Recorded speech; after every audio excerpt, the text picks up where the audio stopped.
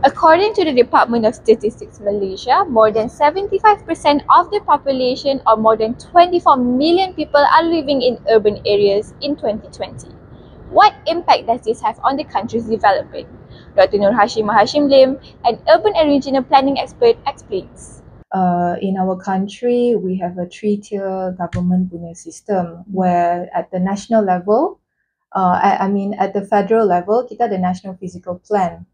And in that National Physical Plan, they have identified locations that are going to be like the major conurbation, which is Kuala Lumpur, and then followed by a second layer of supportive conurbation, which is Johor Bahru, Georgetown, Pulau Pinang, Ipoh, and then there's also another layer of conurbation.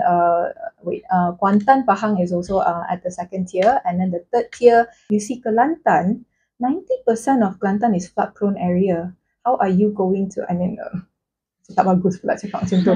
But it is not really attractive lah for foreign direct investment to invest there and open up companies there because they will be afraid of the risk of flooding.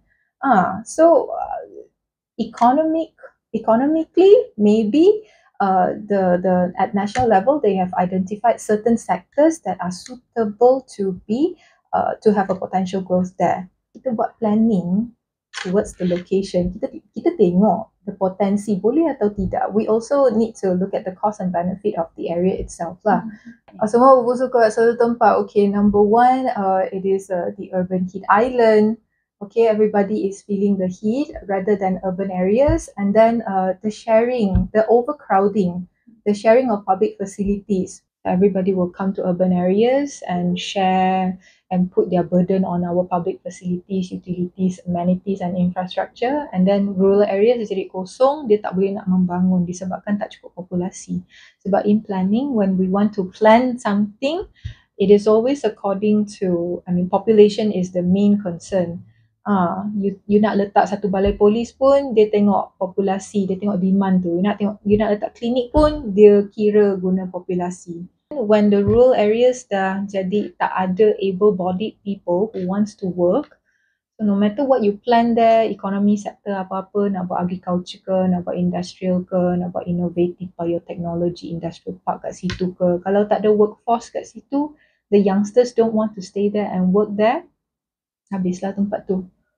Bila the demand ramai orang masuk kan, lepas tu property developer rasa macam ramai orang boleh kan, so they drive up the price. But that is only one factor. Okay, that is not the only factor. Housing, public facilities, and also I think the quality of life lah makin rendah kan. It's also like due to environmental issues, the air pollution, noise pollution. It affects our mental health. It affects our physical health. It can also affect our access to nutrition.